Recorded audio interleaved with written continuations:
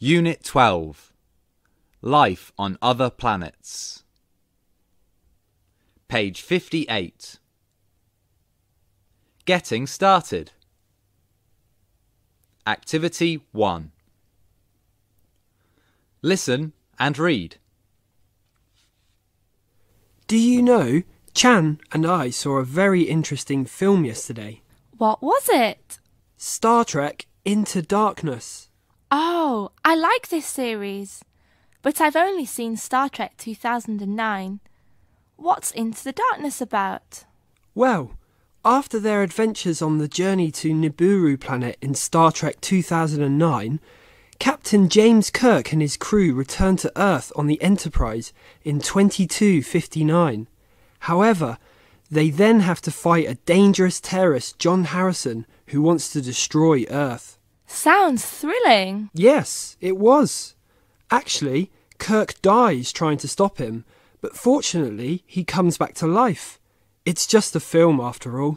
A happy ending. But it does make me think about the real world. Could Earth ever be in that kind of danger? That's funny. Cham also asked me what I thought could happen to Earth in the future. And how did you answer? I said I didn't know, but that Earth might be run by aliens. That's true. Nobody knows. Unit 12. Page 59. Getting started.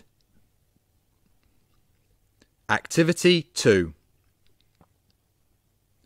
Use the words and phrases in the box to label the pictures. Then, listen and repeat.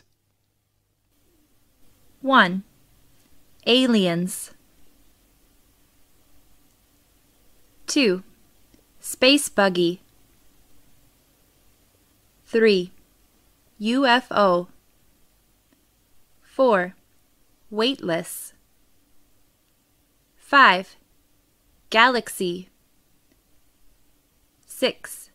Spaceship. 7. Solar system. 8. Planet. Unit 12. Page 60. A closer look 1. Pronunciation. Activity 5. Put the stress in the correct place in the words. Then, listen and check. Thoughtless. Meaningless.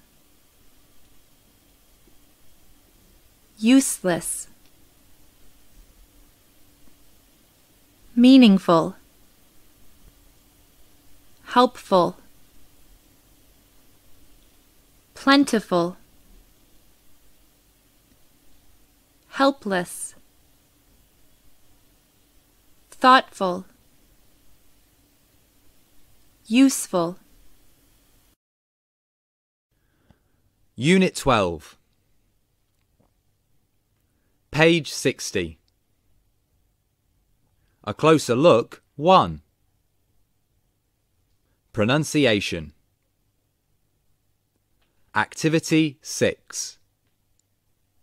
Read the following sentences and mark the stressed syllable on the words in italics. Then, listen and repeat. 1. Her speech on the environment was meaningful. 2. My teacher is so helpful when we don't understand something. 3. I was helpless to stop the dog biting me. 4. This dictionary is so useful. 5. There is plentiful water for life on Earth.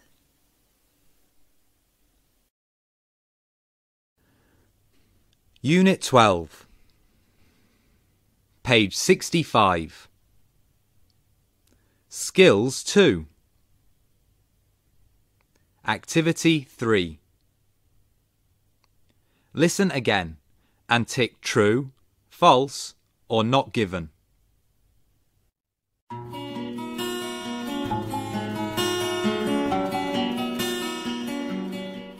I think the inhabitants of Jupiter may be very different to human beings.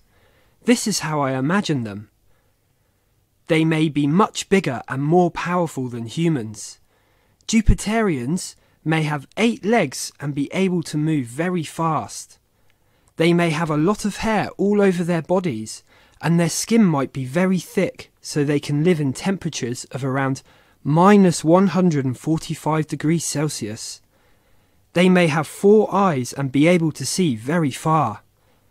They may also have a very good sense of smell, and they may even be able to sense others' feelings like happiness or fear. And I don't think they eat and drink like us. Instead, they get all their energy from the rocks. They may charge their bodies by plugging their feet into the rock, just like charging a battery. That way, they don't even need to breathe air. The only way they may be similar to us is they live in family units of parents and children. They may also use language to communicate with each other. Unit 12. Page 65. Skills 2. Activity 2. Listen to Tom's imagined description of what an alien from another planet may be like. Fill each blank with no more than 3 words from the recording.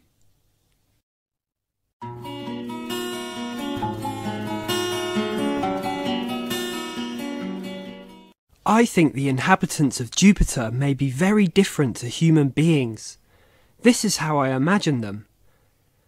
They may be much bigger and more powerful than humans. Jupiterians may have 8 legs and be able to move very fast. They may have a lot of hair all over their bodies, and their skin might be very thick, so they can live in temperatures of around -145 degrees Celsius. They may have 4 eyes and be able to see very far. They may also have a very good sense of smell, and they may even be able to sense others' feelings like happiness or fear. And I don't think they eat and drink like us.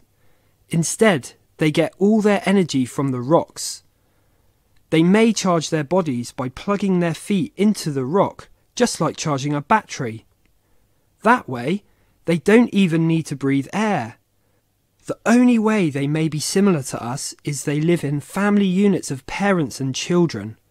They may also use language to communicate with each other.